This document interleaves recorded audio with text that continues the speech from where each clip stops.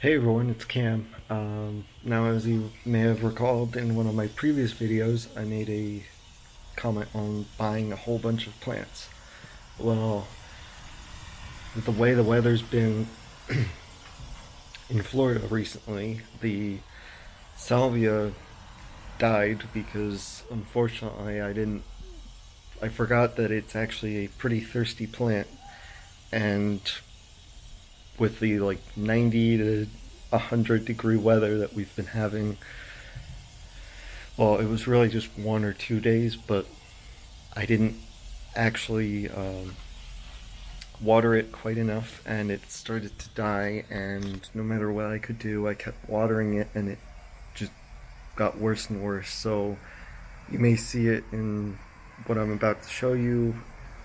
I don't really know what really went wrong, because normally plants are able to be watered and kind of brought back to life, but this one decided to just give up, I guess.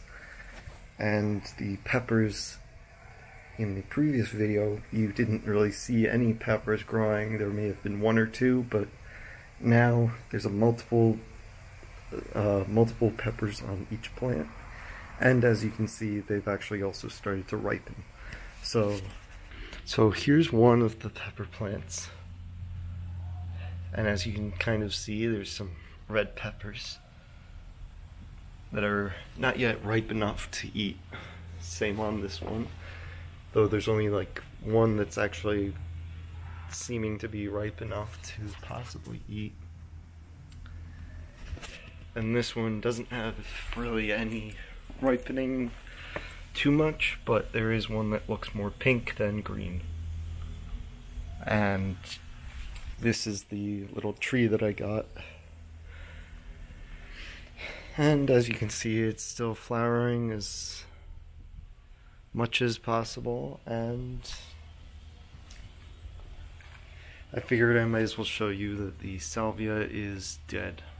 And it's unfortunate, but when it comes to plants, you kind of have to expect that many of them may die. And if you're producing a bunch of plants, like let's say if you were a farmer, you often expect maybe 30% of the plants to have died by the end of the growing season, and that accounts for seeds that don't germinate, plants that die off within a short period of time after germinating, plants that die because of disease, plants that die because of drought, and some other different issues that may happen during the growing season.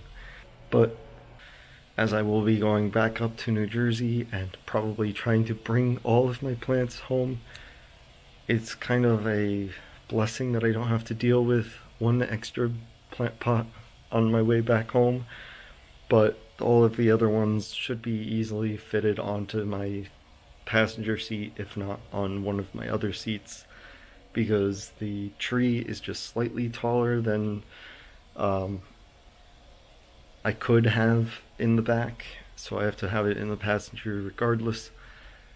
And all the other ones I will probably just have on the seat, because I'm pretty sure that the 3 plant pots that those peppers are in are small enough to all fit on the seat. And I may put a piece of cardboard on the seat just to make sure that any water that is in the plant pot doesn't really ruin the seat, or it gets collected and soaked into the cardboard, so that I can just throw out the cardboard when I'm done. Anyways, see you in the next video. Feel free to like, comment, and subscribe. I'm always open to suggestions.